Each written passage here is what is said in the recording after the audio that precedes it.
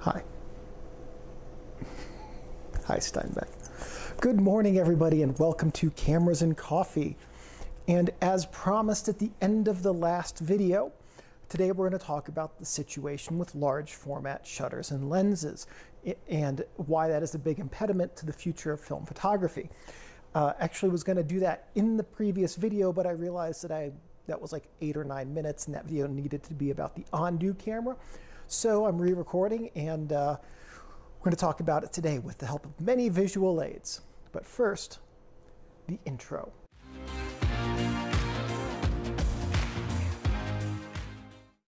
Okay, for today's coffee, once again from Pear Roasters, I am enjoying the Congo, which tastes of baker's chocolate and dried raspberry, and I made it into an oat milk latte, meant to make an oat milk cappuccino, but goofed.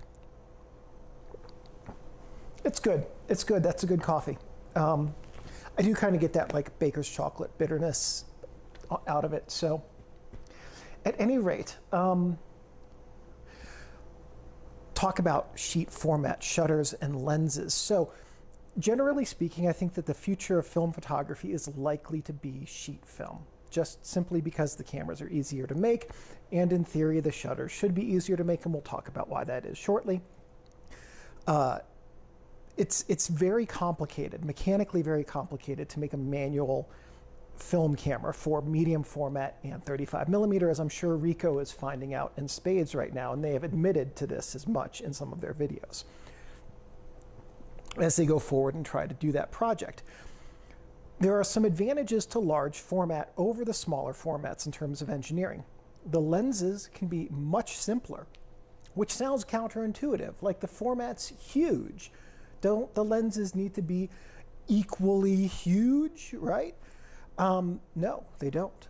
And we know that because there are many very, very old large format lenses which are not huge. We'll take a look at some of them today. The next thing is shutters. No one's making shutters anymore. That's not strictly true. First thing we're going to talk about is shutters. And this is a Packard Ideal. I have two of these. I've taken them both apart. This one was made either in 1962 or 1966. I forget which one of them was made in each year.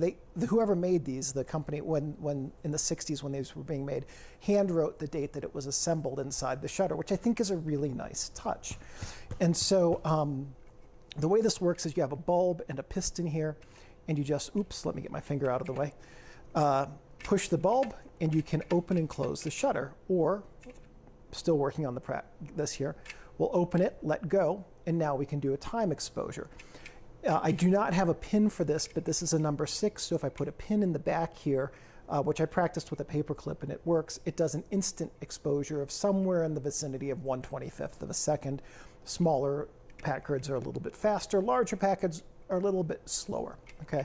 And then there's also a model of this that comes with a flash synchro, so that when you use instant, you can trigger a strobe as well. So there's 3 models, the 6 synchro, and then the number 5, which is only time exposure. Okay, there we go. Nope, all right, still practicing. So these are still being made by John Gilchrist. I think I got his last name correct. And so you can get them. They do have the limitations of the relatively low shutter speeds, and they are kind of hard to mount. So one of the reasons I got this is because I have a lens, a barrel lens, I want to mount on my Intrepid 8x10.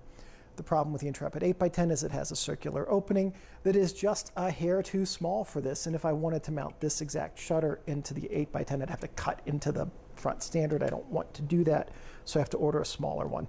Anyway, that's my problem to deal with, not yours. But there is one shutter option being made brand new. And so if you're interested in the Packard Ideals, I'll leave a link in the video's description to the Packard Ideal website so you can learn a little bit more about those. I'd better get my order in for a smaller one before you guys flood John with orders. Okay, so that's a shutter option. What about other shutter options? Insofar as I know, there are no other large format shutters being made right now. But it, in theory, shouldn't be too hard. Over the course of the last 120-ish years, there have been a number of different shutters made.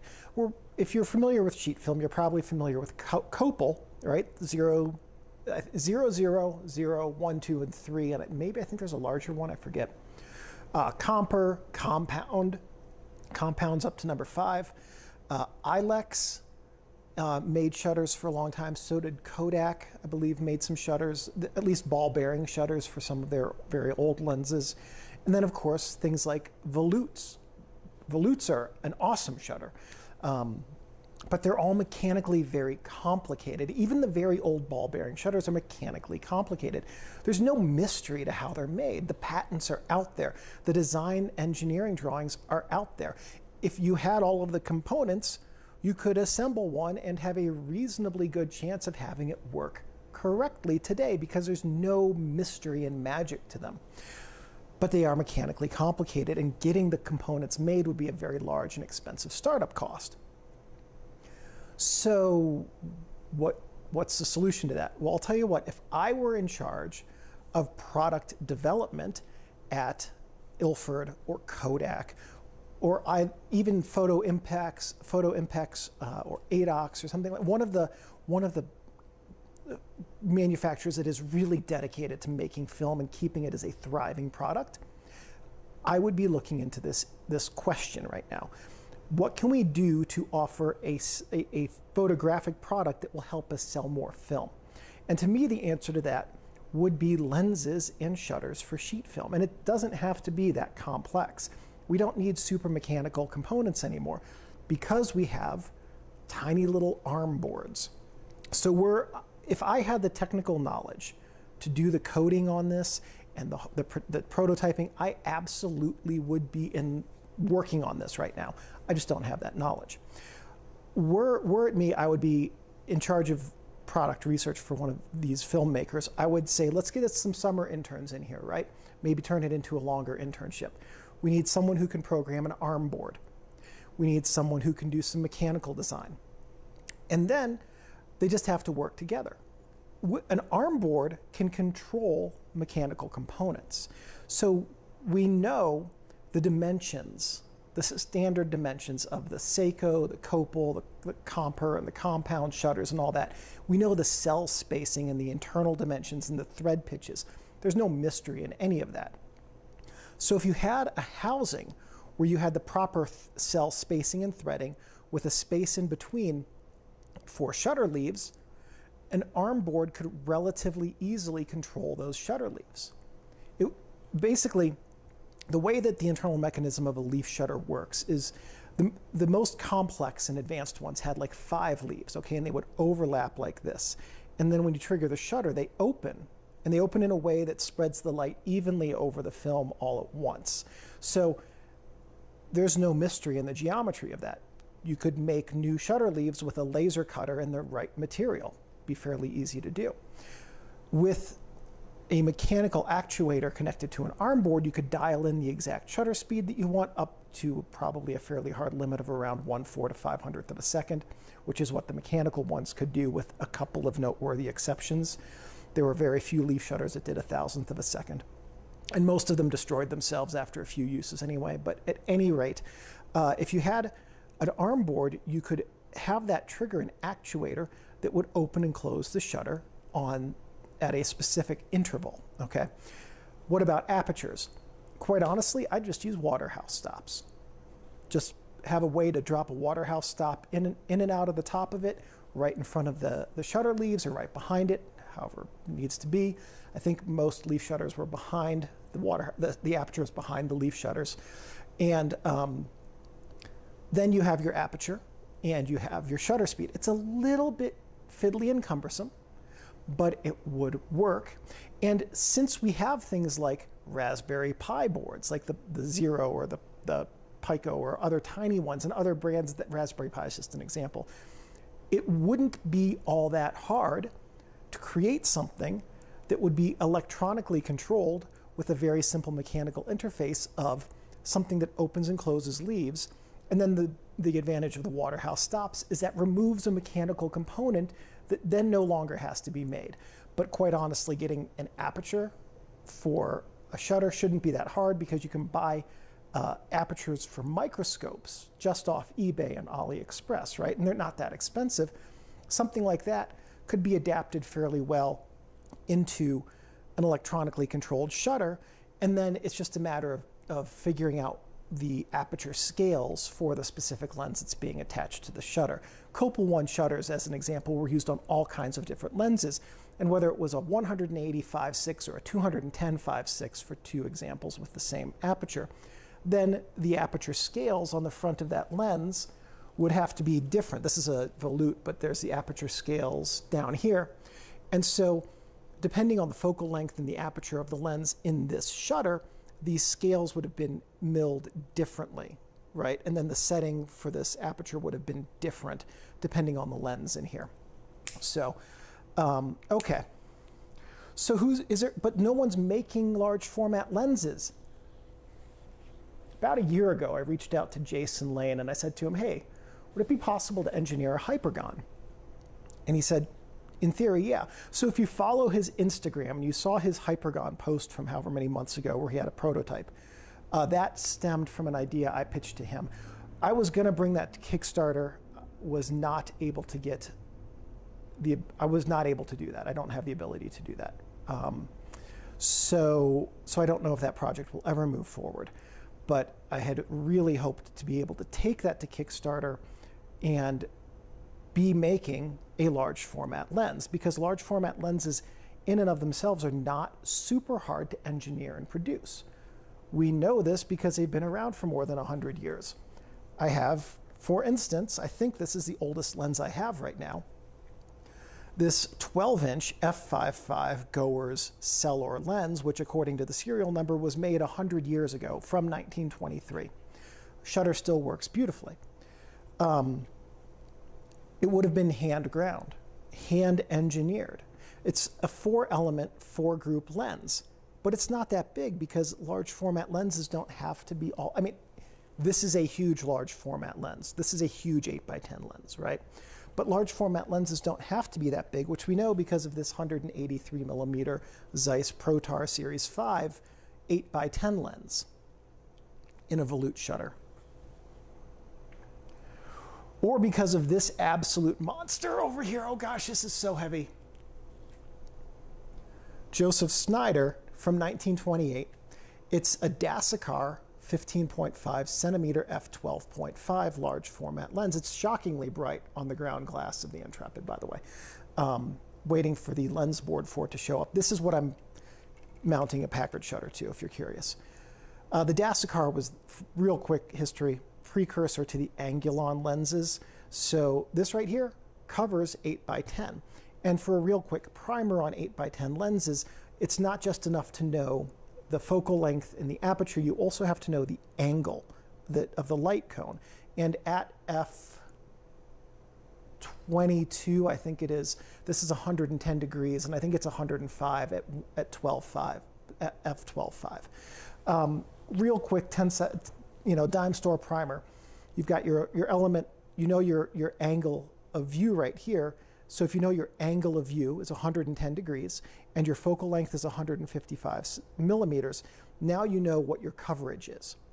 Okay, because you can just do the basic math. 155 on your vertical for your triangle, 90 degrees out to here, and then it's just a matter of adding up the angles to 100 to 180 degrees. This is 90, this is going to be 55, that's 145, which means that this is going to be 35. So now you know what your image circle is from your light cone image circle, and you can figure out the maximum format for that lens.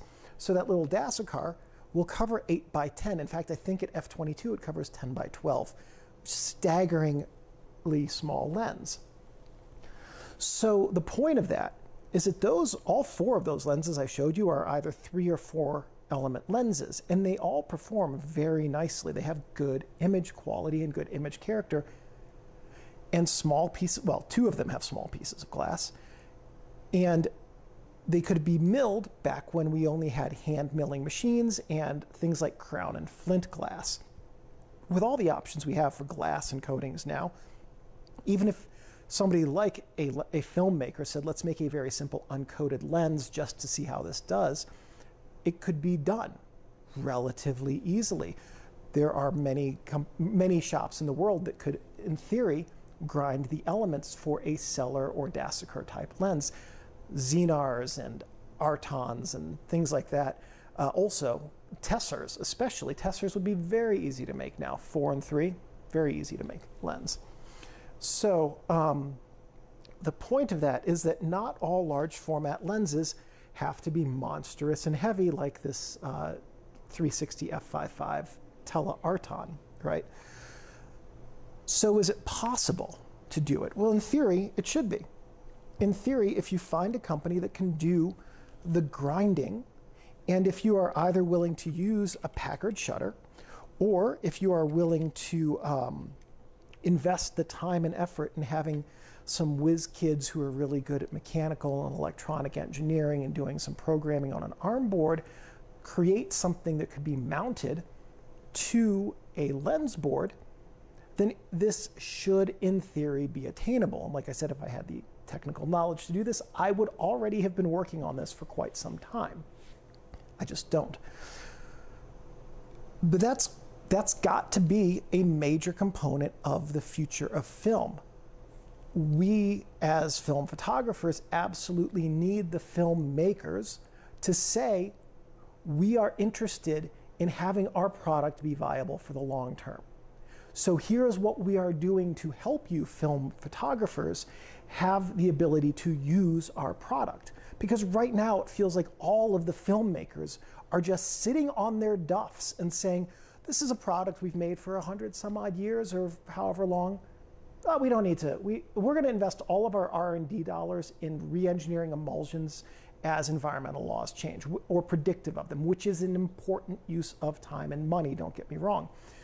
But if filmmakers are only being reactive to environmental changes that affect their film emulsion, they are not being forward-looking into the very significant threat that faces them in 5 to 10, 12 years, which is that at some point, the film equipment we have now is going to stop working. And it's not that 100% of it is going to fall off a cliff. But every year, some number of film cameras, shutters, and everything on large format lenses, some number of those fail and are no longer repairable. And there will come a time when we have hit critical mass, and there is no longer enough working film equipment for film photographers to be purchasing enough film to keep the filmmakers viable business entities. That's in the future, not immediately, but it is coming down the pike. And that's why filmmakers need to be forward-looking at that and investing some of their R&D dollars in making products that will allow their film product to survive long-term. And quite frankly, large format is where film photography started. It's likely the future of film photography. And there are some very simple things that filmmakers could be doing to invest a small amount of their R&D dollars into large format lenses and shutters in a way that would allow their product to continue working long-term and have very long-term financial dividends for them. So that's my spiel for today. And like I said, I wish I could do it myself. I wish I had the technical knowledge to be on the forefront of that. I just simply don't. But thank you everyone very much for watching, and I will see you in the next Cameras and Coffee.